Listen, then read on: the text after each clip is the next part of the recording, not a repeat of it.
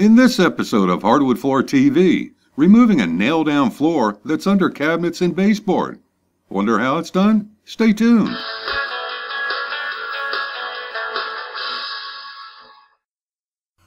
In this job, all the wood floors were installed before the baseboard, door casings, and kitchen cabinets when the home was built about 10 years ago.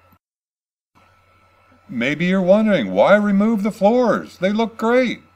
The homeowner decided to change all the floors in the home to a 5-inch pre-finished Brazilian cherry, with this area being the last on the list. Any large-scale floor removal project like this will be very time-consuming and messy, so the first order of the day is protecting what's inside the cabinets and drawers. Next, the tear-out begins with the circular saw set to cut about 13/16 of an inch into the floors, or slightly deeper than the thickness of the flooring. Several rows are cut about 2 feet apart. When pulling out tongue and groove nailed floors, it's easiest to remove from the tongue side of the board shown here. Looks kind of easy in the middle of the room, huh? But folks, if you're up against a solid 3/4 inch stapled floor, expect the removal time to be double, and possibly longer.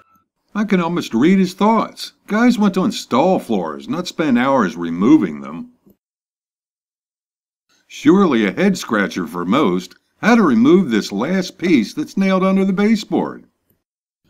Here's a neat trick. Grab some screws and drill them into the side about 1.5 feet apart. By using a pry bar and something to prevent damage to the baseboard, gently pry back and the piece will begin to release.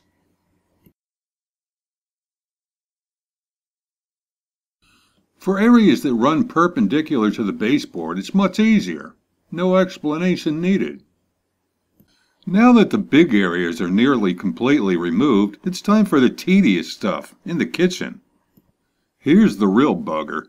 How to get the hardwood out from under the cabinets. Or should we? Thankfully, there's a nifty tool called the toe kick saw to do the job. But folks, this tool can be alarmingly dangerous. Use extreme care. Better yet, call in somebody else to do the work. A sawzall can be used, but that too is dangerous if you don't know what you're doing. Have I mentioned calling in somebody else to do this work? This tool does work great, but cutting through 3/4 inch hardwood is a big workout, and it can't get all the way into the corners. Here a multi-function tool is brought in to finish them off. Once all the perimeter cuts have been made under the cabinets, more sections are cut, but the circular saw can't get under the toe kick or to the baseboard under the refrigerator. Here's the sawzall brought in to finish the cuts. Carefully. You might want to call somebody in on this one too. On removal of the underlayment, you'll find quite a few nails that remain.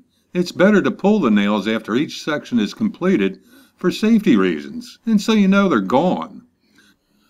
Finally, a clean sweep and you're ready to think about starting the installation. Here's that toe kick area we worked on previously. Yep, that tool does do a great job, but it's no wonder why nobody rents them.